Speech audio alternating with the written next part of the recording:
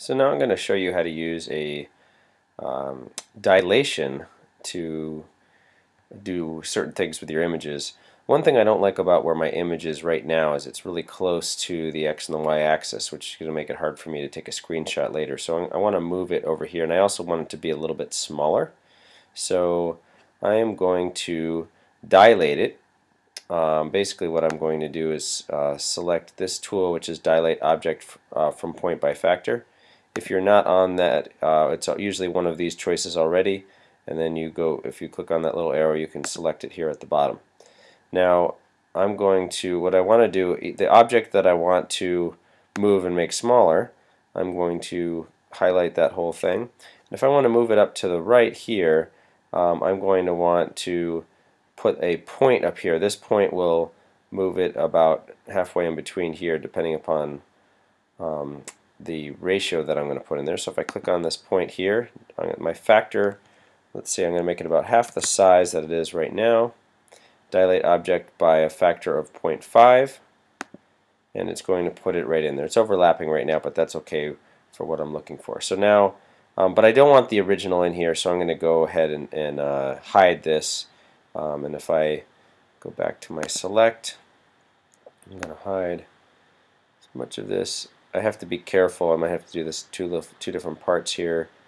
If I cover a full part of one of those things, it actually will select that. I won't be able to, I'll have to get that other one on the far right later, but I do Command G, I hide that, and then I can do this one separately right here.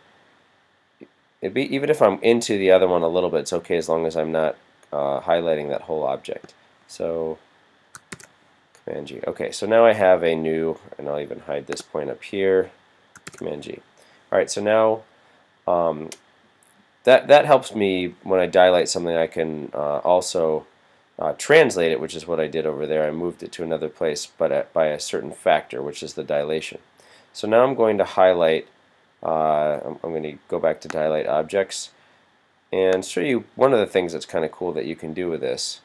If I highlight the object, then I'm going to actually select the same point that's right in the middle of it, and I'm going to try a factor of 0.5.